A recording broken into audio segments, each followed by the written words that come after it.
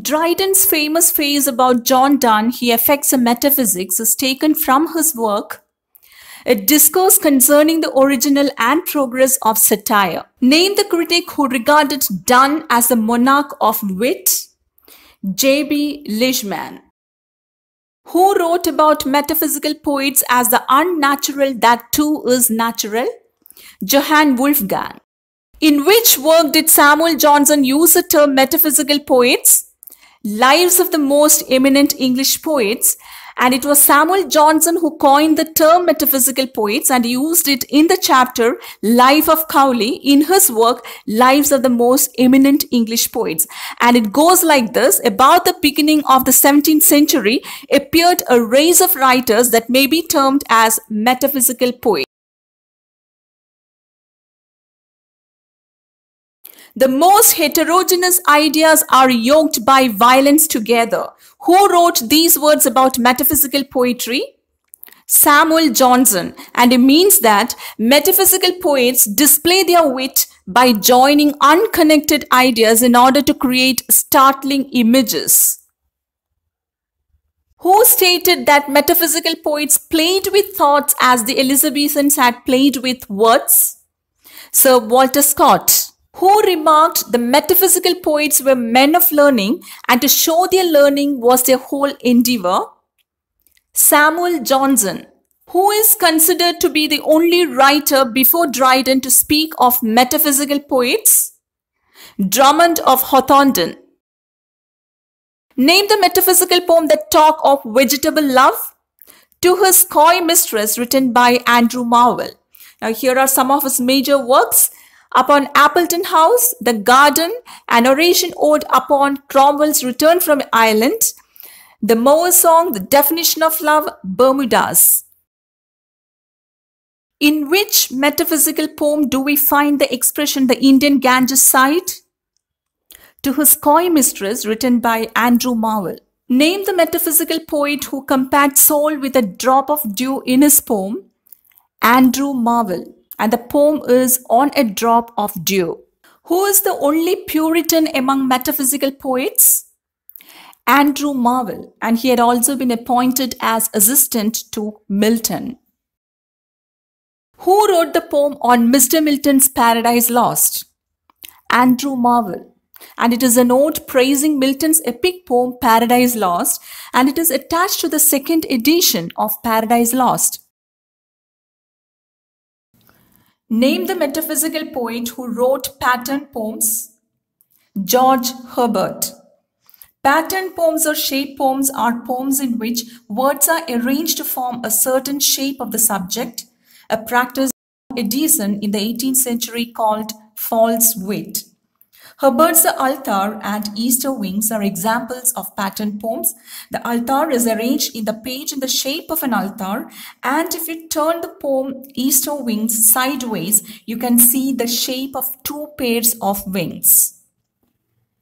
Delight of the Muses and Wishes to His Supposed Mistress are the notable secular poems of Richard Crashaw. Which metaphysical poet is considered by John Milton as one of the three great English poets, the other two being Shakespeare and Spenser? Abraham Cowley. In 1921, who published Metaphysical Lyrics and the Poems of the 17th Century, which collected poems by Donne, Herbert, Vaughan, Marvell and Carew? Herbert Grierson. The Metaphysical Poets is an essay written by T.S. Eliot. The English critic who first praised the metaphysical poets for their unified sensibility? T.S. Eliot. Another term for metaphysical poets? Baroque poets. Name the metaphysical poet who compared two legs of a compass to the lover's souls in one of his poems? John Donne. And he made this comparison in his poem A Valediction Forbidding Mourning. And here are a few major poems of John Donne. Go and Catch a Falling Star, Death Be Not Proud, The Canonization, The Sun Rising, Batter My Heart, The Flea, The Good Morrow, The Dream, A Hymn to God the Father. Name the poem by John Donne in which we can find the Phoenix riddle, the canonization, and the poem is said to have born out of the poet's love for his wife and more. In which poem did John Donne treat lovers' tears as the wine of love? Twickenham Garden. John Donne's poem, which is probably about his wife's death, A Nocturnal upon St. Lucy's Day. Name the famous prose work written by John Donne, Devotions upon Emergent Occasions, and it was published in 1624. What is the origin of the phrase "no man is an island"?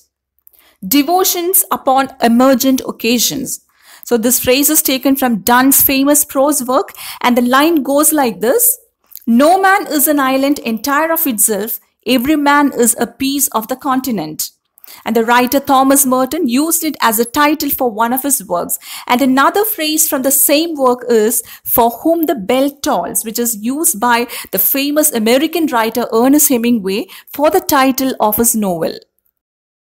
Who called John Donne the first poet in the world in some things? Ben Jonson. And Ben Jonson was an English playwright and poet, and also one of the most successful writers of his era. Who defined the wit of metaphysical poets as a kind of discordia concurs? Samuel Johnson. And it is a Latin phrase, and it means harmony or unity gained by combining conflicting elements. And Dr. Johnson, in his Lives of the Most Eminent English Poets, defined discordia concurs as a combination of dissimilar images. The term which is associated to metaphysical poetry that suggests a tendency of these poets to display their learning in poetry: wit. Carpe diem is one of the themes of metaphysical poetry, and what does this Latin phrase mean? Seize the day or make use of the opportunity. And it is one of the themes of metaphysical poetry, and the other themes are religion and love. Name the metaphysical poet who wrote the small masterpiece Ode of Wit. Abraham Cowley. Who wrote the elegy on the death of Richard Crashaw? Abraham Cowley. And it was Abraham Cowley who wrote Pindaric Ode for the first time. Name the collection of religious poems of Richard Crashaw. The Step to the Temple.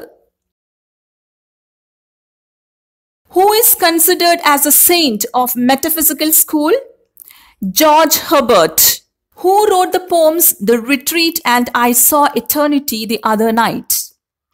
Henry Vaughan. The Retreat is a poem of childhood which influenced Wordsworth in the composition of Ode on Intimations of Immortality.